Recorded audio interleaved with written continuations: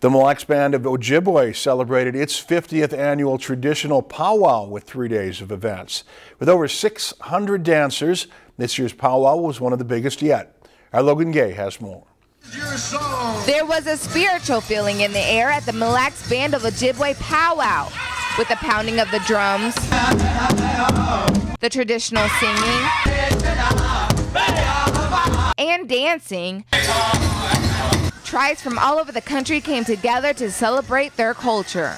We got people from Ho-Chunk. I think Stonebridge, one of our invited drums, is from Grand Portage. Pipestone, one of our other co-host drums, is from LCO, Lakota.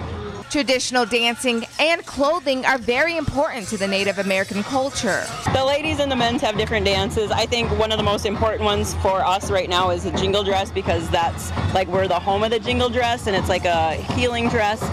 There's women's fancy shawl. When they dance, they represent the butterfly. The powwows give many Native Americans a reason to let go of the pain that has plagued their families for generations. We've been through a lot of hurt, all of us, a lot of us suffer from, post-traumatic stress disorder, depression, anxiety. I've seen a lot of our younger generation go through all of this, me as well. So it's like, coming to powwows, being out with our families, it's a time we get together and no drama, no nothing, no worries. It's just us out in a circle, feeling ourselves. Although the Mille Band of Ojibwe is celebrating 50 years of powwows, they have no plans on slowing down.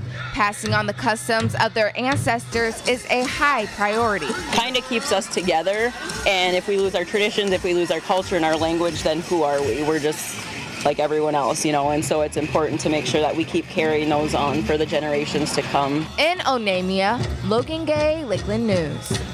The powwow takes place every year in August and is free and open to the public. If you've enjoyed this segment of Lakeland News, please consider making a tax-deductible contribution to Lakeland Public Television.